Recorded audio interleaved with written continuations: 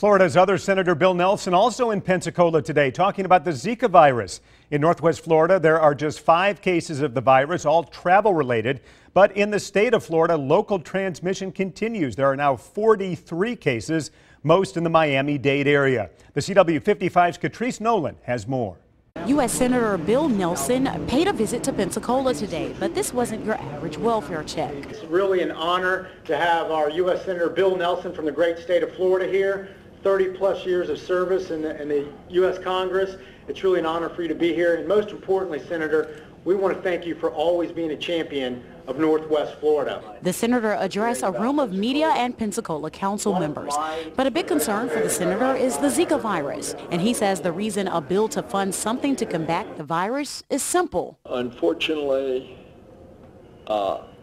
excessive partisan politics. In Washington, Senator Nelson proposed a bill authorizing $1.9 billion in funding to fight Zika. A compromise bill passed the Senate back in May to spend $800 million, but got to the House of Representatives and failed. Now it's the end of August, and there still is no spending bill to fight the virus.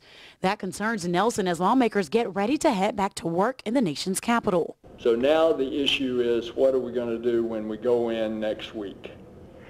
I hope that there's been sufficient agitation about Zika and the real life problems as these babies are being born with microcephaly. What concerns the senator even more is the lack of being able to fund research for a vaccine. We are right, by the way, at the point of going to the first FDA trials on a vaccine, but that doesn't happen overnight. You've got to go through the first trials, then you go to the second trial, so that's at least another 1.5 years away of having a vaccine if everything works. But you've got to do the trials to make sure it's safe. Safety for Floridians when it comes to the Zika virus. In Pensacola, Katrice Nolan, the CW55, News at 9. And Nelson also toured the federal courthouse in downtown Pensacola today. The building has been abandoned now for more than a year due to mold. It will cost an estimated $32 million to clean. The project still hasn't gotten the okay from federal officials. The House of Representatives appropriations staff is saying, well, we're going to have to hold this until another year until this officially reverts to the ownership of the federal government.